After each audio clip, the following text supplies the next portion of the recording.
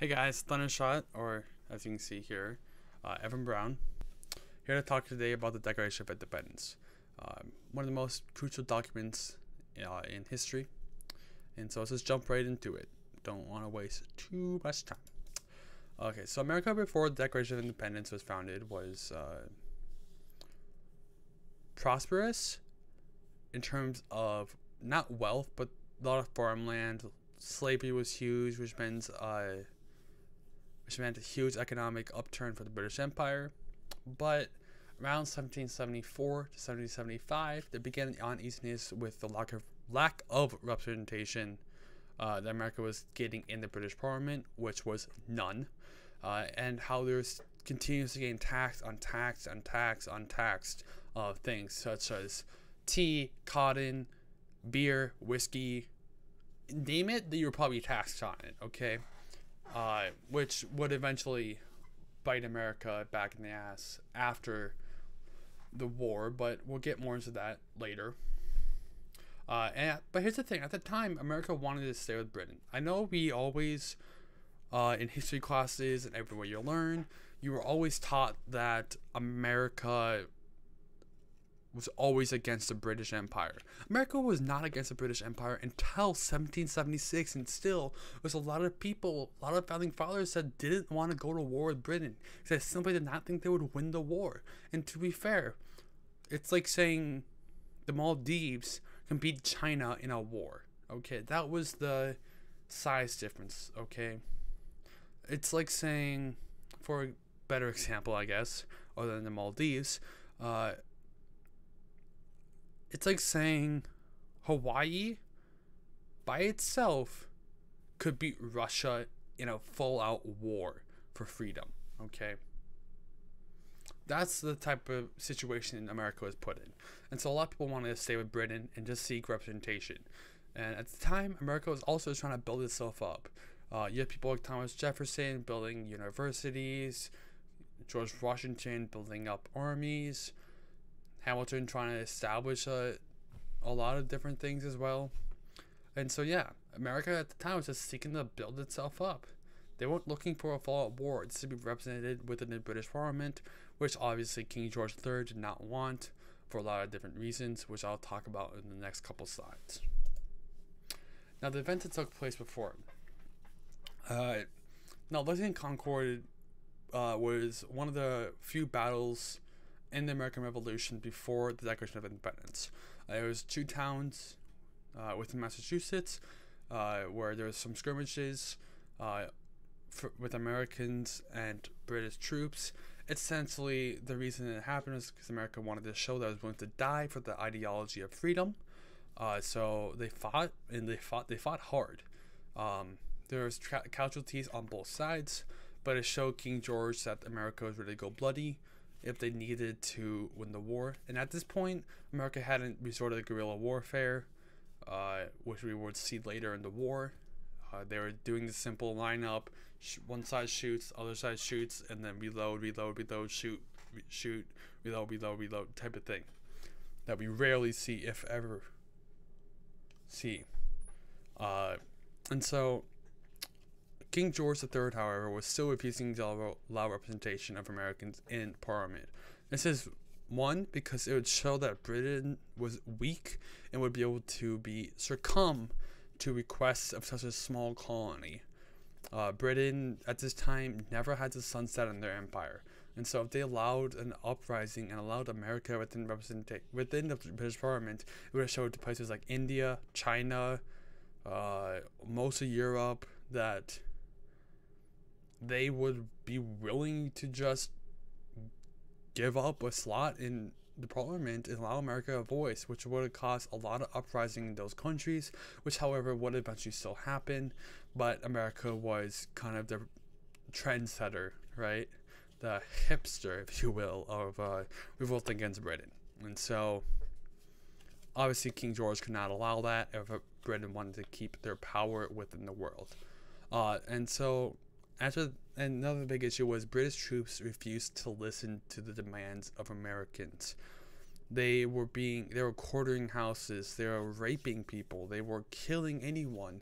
They were doing whatever they wanted to because their leader had complete control of the American colonies. They could do whatever they wanted, which we would still see a lot of the same what we now consider war crimes in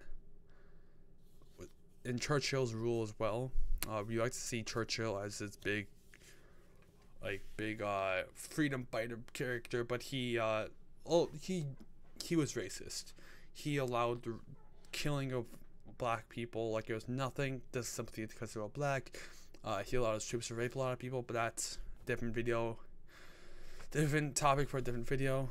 Something you probably have read about recent events.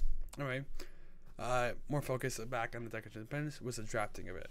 The Philadelphia Convention is where they chose the people to help draft it, which was the people they chose for the Committee of Five. We'll get more into what they did in the next slide. But anyway, the drafting of it took place in Philadelphia because it needed to have it turned over really quick. After back and forth with the Philadelphia Convention, the Committee of Five would eventually introduce the final draft of the Declaration of Independence. And now more on who and what the Committee of Five are. The Committee of Five were the 5 people tasked with drafting the Declaration of Independence. Surprise! No, Thomas Jefferson was not the only one to draft the Declaration of Independence. He was important. He was the one who put pen to paper. All right. It was 5 different founding fathers, and the most notable ones being John Adams, Thomas Jefferson, Roger Sherman, Robert R. Livingston, and Benjamin Franklin. Those are the 5 people tasked with drafting the Declaration of Independence. And even though they had the back and forth with rumors and scandals, that there was a subcommittee within the Committee of Five to discredit Roger Sherman and Robert R. Livingston, those were quickly diminished by John Adams. Although the controversy was about John Adams, I had no right to believe he would lie about this, and although we rarely hear about Roger Sherman and Robert R. Livingston in history class and or ever learn about we currently, in my own research, the documents produced to me make it seem that there was no scandal or real scandal within the Committee of Five. It was just rumors quickly diminished by John Adams himself with a letter. So, after like a month of drafting it, after about a month of drafting it, because they started in June, about mid-June, like early to mid-June, and back and forth, it was ratified in the Philadelphia Convention of July 4th, 1776, although it wasn't fully signed by every colony until August 2nd. This is mostly due to New York's lack of presence at the Philadelphia Convention at the time, because of a little bit of inner turmoil and not being able to be presented there. Even though notable name Alexander Hamilton was there, he wasn't there until much later. Little bit of a Hamilton fun fact: he was actually at the Philadelphia Convention as a junior delegate, who at that time helped found the National Treasury, which got him to a big thing. Which, if you listen to Hamilton, you'll know, but maybe I'll go into that in another video. But this video is purely about the Declaration of Independence. There was immediate impact. The British, almost immediately, with the snap of their fingers, accepted this declaration of war. That's what this was. It was declaring war on Britain.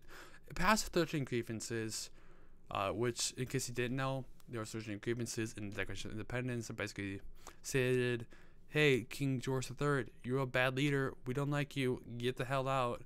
And we are willing to die for that. That's what it was. But it also established a new ideology of freedom in the world that we still see today. We would see revolutions past the American Revolution, such as the French Revolution, the Revolution of China, the Revolution of India, with all the same ideology that we would see in the Declaration of Independence and the American Revolution. American Revolution was basically the forefront of what revolution should be like and what you should be really fighting for, right? That's why America is cough in almost every revolution in the world currently, and has a hand in almost every third world country. But America would, at that time, become the father of modern day freedom standards. It set a new precedent. It set a new ideology within the world that America was not just going to kneel down to this lord, this essentially god of the world, because he could do whatever he wanted. He simply just said, nah, screw that. We are free. Okay, we're going to use the spirit of 76, which is the spirit that America is a free country,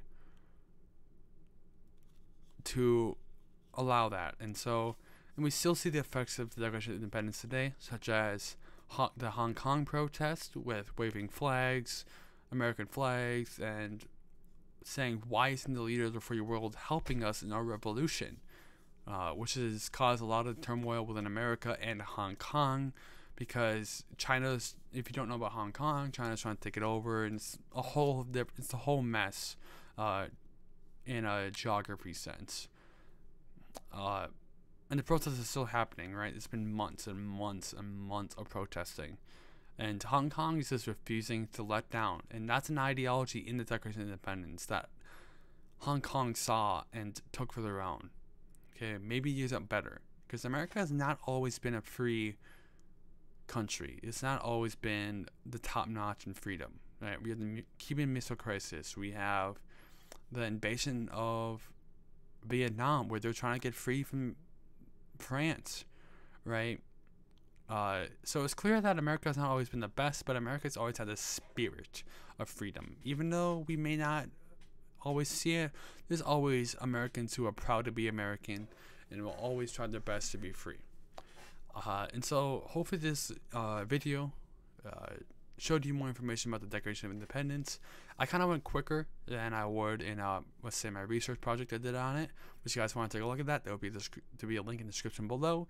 And because it is on an old school account, it may or may not be up right now. So if it's not, let me know in the comments, and I will simply re-upload it.